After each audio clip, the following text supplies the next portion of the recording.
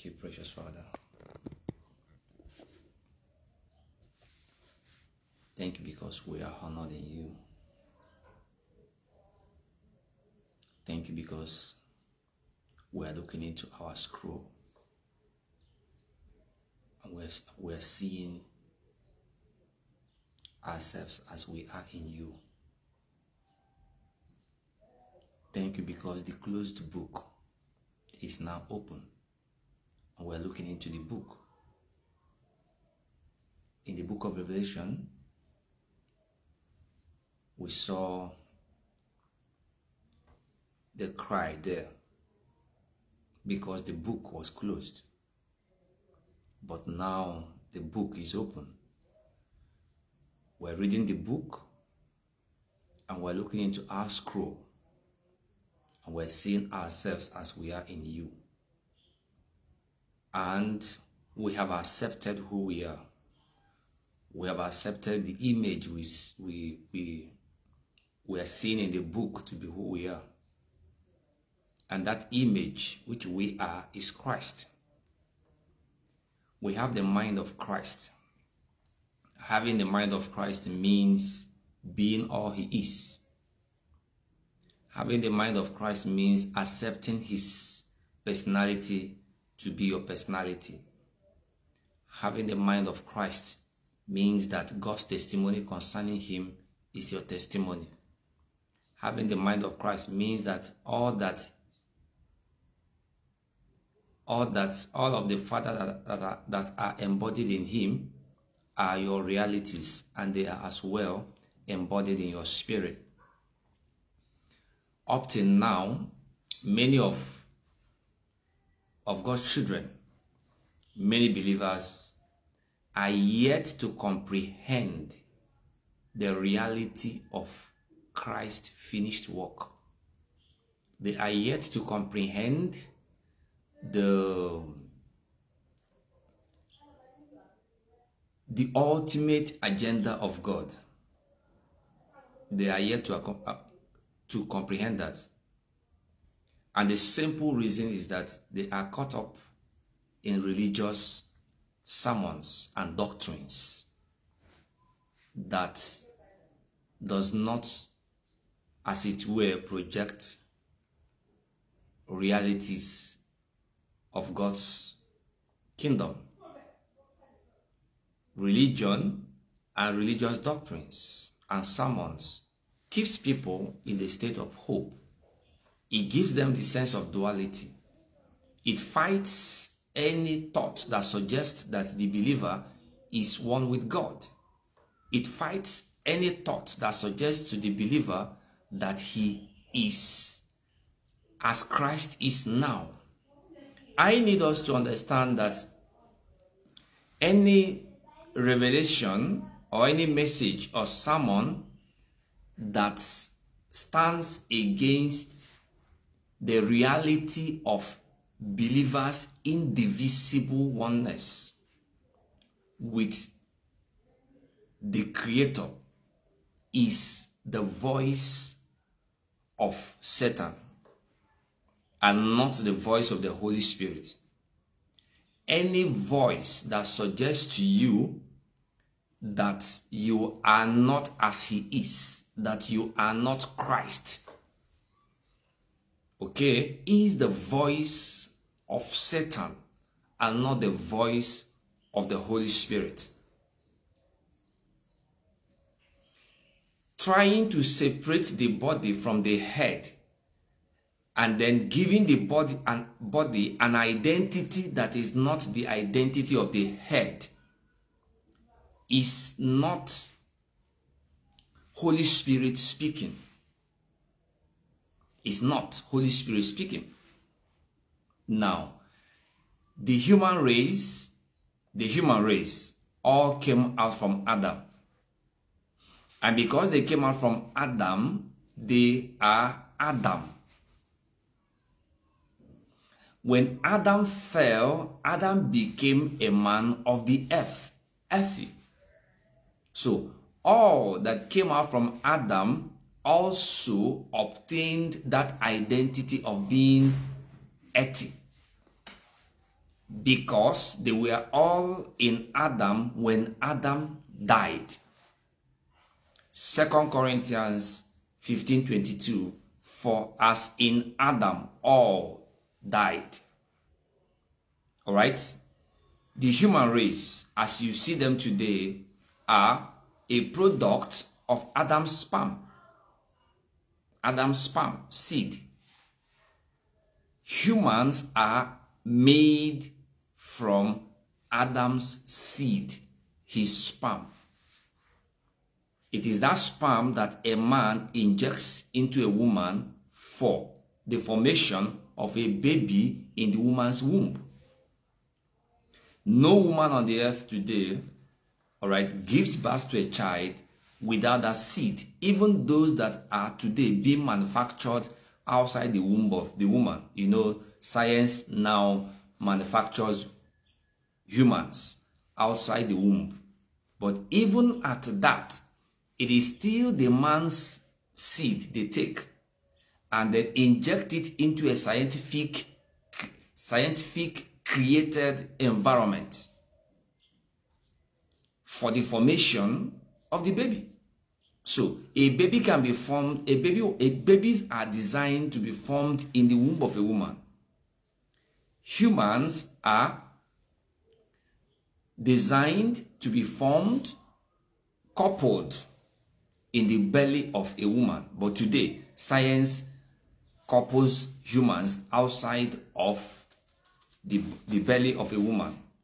And I said, even at that, it is still the seed of man they take. There is nothing on the earth that can create the human structure except the seed of man. So science had to take seed from the man, all right, create an environment outside of the womb where the seed can also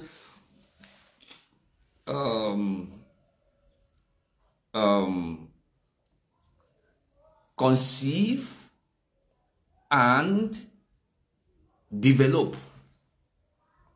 So we have humans today who are being developed outside of the womb of a woman. But originally, God created the womb of a woman to be a place where humans are developed. So a woman will have to receive seed from the man for the development of the baby in her womb. All right? Now, and I'm saying that because that very seed was affected at the fall of Adam. Okay? It was after the fall Adam began to procreate. So every human being that came out from Adam, starting from Cain and Abel, were affected by the fall of the human progenitor, which is Adam. So 1 Corinthians 15:22 says, for as in Adam all died. For as in Adam all died. It went further to say, even so in Christ all shall be made alive. So all who died in Adam obtained the identity that made them humans. A human being is a man in a fallen state. I see believers who still call themselves humans. No. The moment you were baptized into Christ, you cease to be a human being, because he who saved you translated you from where humans fell into through Adam, which is what Bible referred to as kingdom of darkness. Now you are in the kingdom of his own dear son. So the owner of the kingdom is now your identity. The owner of the kingdom is what defines you now. Where you are has to become a living reality in your mind. He saved you and translated you from the kingdom of darkness into the kingdom of his own dear son. There is a translation there. Just as Adam was translated out of the garden into the visible earth. Shortly after the fall, Adam was led out of the Garden of Eden. That is a picture of translation. It means a movement from one location to another location. So God moved Adam from a location known as Garden of Eden to another location, and then placed an angel at the entrance of the garden so that Adam will not find his way back into the garden. So Adam obtained an identity by his fall, which made him an earthly man, a man of the earth. You see that? A human being. Human being. Adam was never called human before the fall. Human being is a name that described a man in his fallen state. He was called Adam. Eve was also called Adam. He said he made them male and female and called both Adam. Eve is Adam by nature, and Adam is Adam by nature. So Adam is a name that defines them, okay, in their original state as God made them. Then the moment they experience mutation, they came into an experience of mutation. In other words, they metamorphosed into something, which is the reason they were taken out of the Garden of Eden. In their fallen state, they obtained a new name, human beings. So, if you are born again, you are not human. When you say, I'm a human being, you are saying, in reality, I am a man in a fallen state. I am a man in a fallen state. I am a man without God in the world. But that is not your identity. You are not a man without God. You are a man in whom God dwells. You are not just a man with God. You are a man in whom God lives. God dwells. You are God's habitation, and God is your habitation. You are God's habitation, and God is your habitation. This is the mystery Jesus tried to unravel in John 17:21. Father, I pray that they might be one in us, as we are one. I in you, you in me, that they might be one in us. So that declaration or affirmation, okay, became a reality when a man is baptized into Christ. You were not baptized and then brought out to exist outside Christ. From the moment you were baptized into Christ, your existence in him began and is to continue. There's no end to your existence in Christ. You see that? So, those who are refusing to accept their Christ identity, Christ nature, think that they are doing God good. They don't want to be seen to be equal with God. They don't want to be seen to you know, those thoughts. It is carnality that makes a man a saint, a believer, to reject his equality with his Father. You know, our equality with our Father is defined in the life of his, which he gave to us.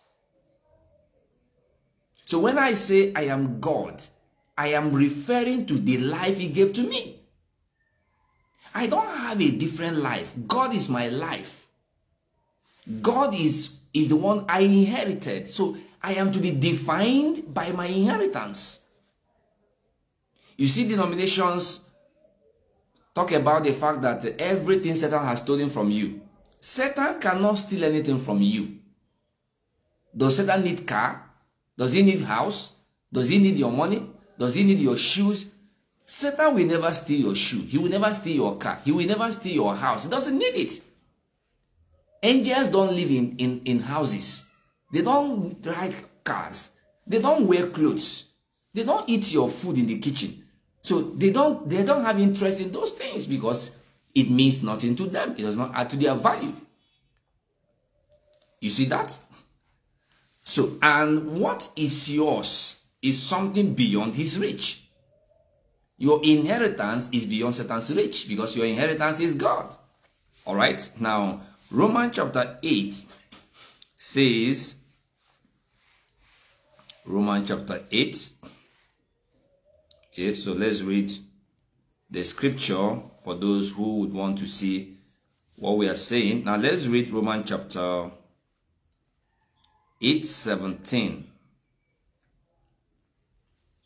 Romans 8:17, and it reads,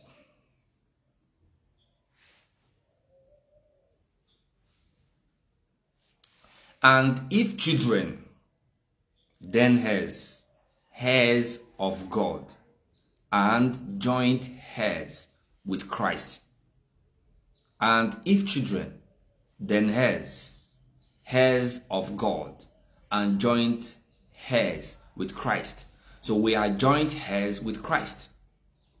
If we are joint heirs with Christ, then it is important that we find out what Christ inherited, which we are joint heirs with him. So that will take us to Hebrew, the book of Hebrew.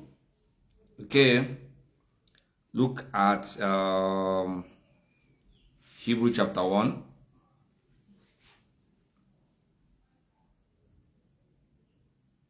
Hebrew chapter 1 verse 4. All right. Now the scripture is talking about Jesus, but let's read from verse 1, then we'll get to verse 4. God, who at sundry times and in diverse manners spake in time past unto the fathers by the prophets, had in this last day spoken unto us by his Son, whom he appointed heirs of all things, and by whom he made the world, who being the brightness of his glory and the express image of his person. You see that? And upholding all things by the word of his power, when he had by himself purged our sins, sat down at the right hand side of majesty on high. All right, verse 4. Be made so much better than the angels. This is the spiritual principle that many don't seem to understand. Don't forget that John chapter 1 has a record that Jesus, the word of God, by him all things were made, including angels. So it will make no spiritual sense, okay, to say, it will make no common sense, not spiritual sense now, to say that he who made all things is now made better than what he made. So, you see those who try to reason out spiritual realities. Doesn't make sense, okay? But the scripture here said that he was made a little lower than, he was made far more better than angels. Is not being compared with angels. It is the fact, it is that he took on the form of man and was made lower than angels in that reality, in that regard. All right, the Bible says he did not take on him the nature of angels, rather he took on him the nature of man, whom he came to save. So when he descended into the realm of man, or class of man, you remember Hebrews chapter 2 verse 14, wherefore as the children were partakers of flesh and blood, he likewise took part of the same. So when he took part of in the identity and structure of man in his fallen state, angels were seen to be higher than him in that state. So, and then in that state, he tested death for all men. After he tested death, God raised him up above the state he descended into to be able to test death. So this scripture now is now showing you his present state. His present state. Now, being made so much better than the angels, as he had by inheritance obtained a more excellent name than they. What is the more excellent name he inherited? By inheritance he obtained a more excellent name. Name here is identity. Name here is an identity. It's not what you call people. It's not name tag. It's an identity. He obtained an identity. An identity that is better than the identity given to angels when they were created. On the ground of this identity, which is the new name he inherited by inheritance, angels were commanded to worship him when he was raised from the dead. Great is the mystery of godliness. God showed up in the flesh. Sin of angels. See? So, when he was raised from the dead, the scripture says that God commanded all angels to worship him. He commanded all the angels to worship him. And they did worship him. Look at verse 6. And again, when he bringeth in the first begotten. See the word he called him. First begotten. Meaning the head of the new creation race. And the new creation race, they are of the same identity, the same name. So the head of the new creation race is Christ. Christ means a man in whom the fullness of the Godhead is embodied. Christ means a man. This man now is not the human kind of man. Is not the Adamic kind of man. That is why he's called new man. New man. A man that is completely different from the Adamic kind of man. So, Christ Jesus is the first begotten of that kind of man. The same way Adam is the first kind of the kind of man in his race.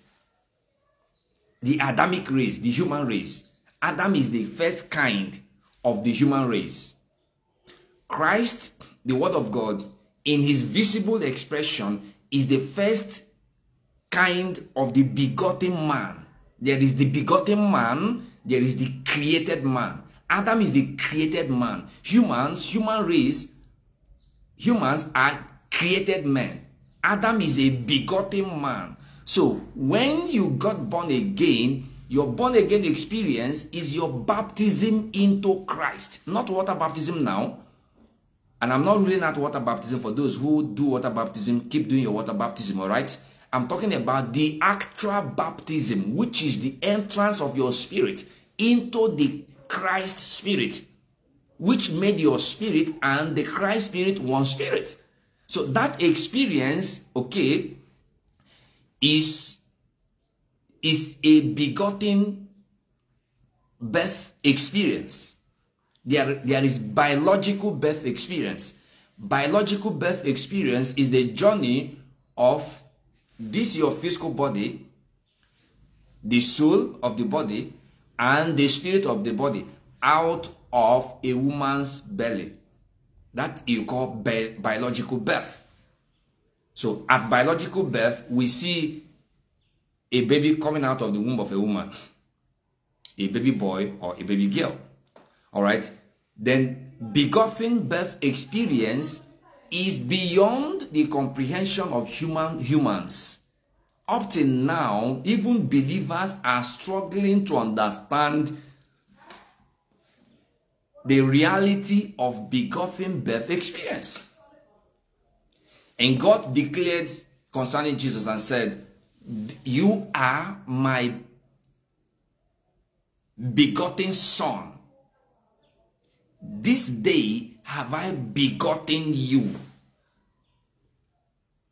This day have I begotten you. Meaning you are from today a man in whom my fullness resides bodily.